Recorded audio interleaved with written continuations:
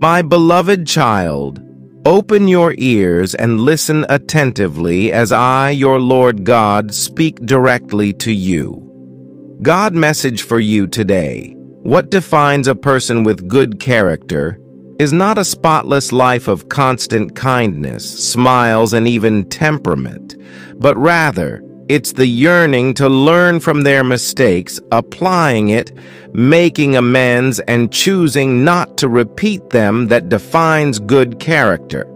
These are the ones to keep in your life because they've stared adversity in the face and became a better person because of it.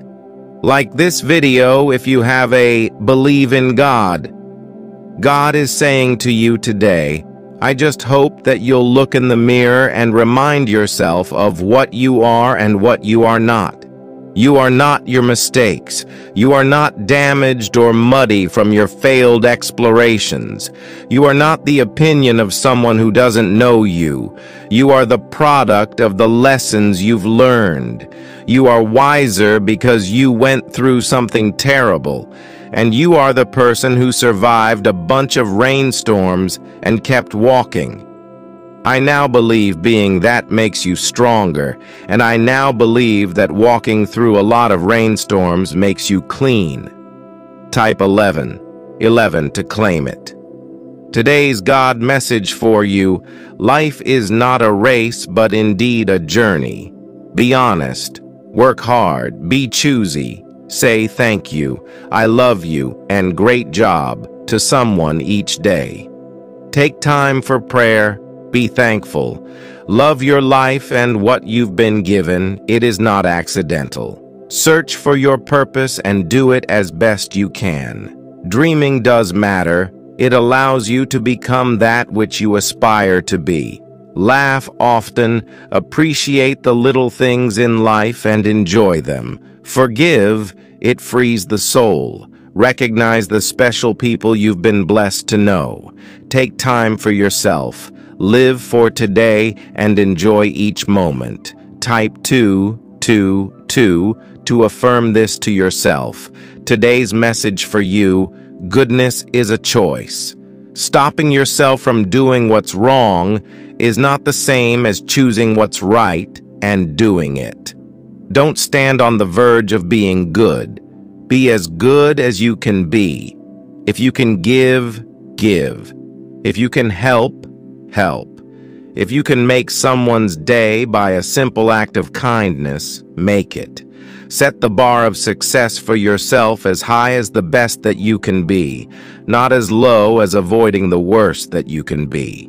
Big difference. Subscribe our channel if you love God. Universe message, and every day the world will drag you by the hand, yelling, this is important, and this is important, and this is important. You need to worry about this, and this, and this. And each day it's up to you to yank your hand back, put it on your heart, and say, no.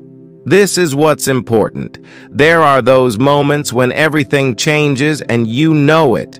You want to close your eyes and make it go back to how it used to be, but you know in your heart that it won't. Things are different now, you are different now, and the world that was isn't anymore. But you won't crumble. You won't fall to pieces for very long because you're stronger than these difficult moments, and you're wise enough to know that a better future is waiting. You just have to claim it. Type, I am ready to shine, to affirm. Angel's message tonight: surrendering to change is always a leap of faith. For something new to enter your life, you have to let go of the past and join your immediate experience right now. The key is less in what you do than how connected you are in yourself as you do it. In life, there is no predetermined path you should or have to walk. You lay down the path by how you take each step. This is one of life's greatest truths. The deepest form of self-care is building a life you are in love with, and that is often a very unbeautiful thing.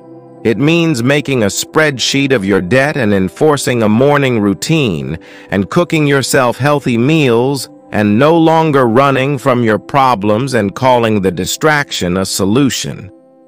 It means looking your failures and disappointments square in the eye and registration. It is not satiating your immediate desires. It is letting go. It is choosing new. It is disappointing some people. It is making sacrifices for others. It is living in a way that other people won't, so you can live in a way that other people can't. It is becoming the person you know you want and are meant to be. Someone who knows that salt baths and chocolate cake are ways to enjoy life, not escape from it. Type yes if you feel this. Today's message: a beautiful day begins with a beautiful mindset. When you wake up, take a second to think about what a privilege it is to simply be alive and healthy. The moment you start acting like life is a blessing, I assure you, it will start to feel like one. Time spent appreciating is time worth living. Evolve. You're going to go through many evolutions in your lifetime. You're going to crack open time and time again as you expand to the next version of yourself. Sometimes the growth is recognizable, these lightning bolt moments of clarity. Sometimes the growth is quiet, sometimes it sneaks up on you.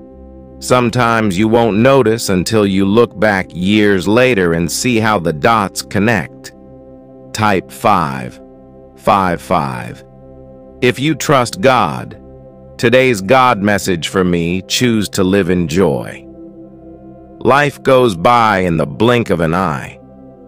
It's too short to live upset, angry, resentful, or ungrateful.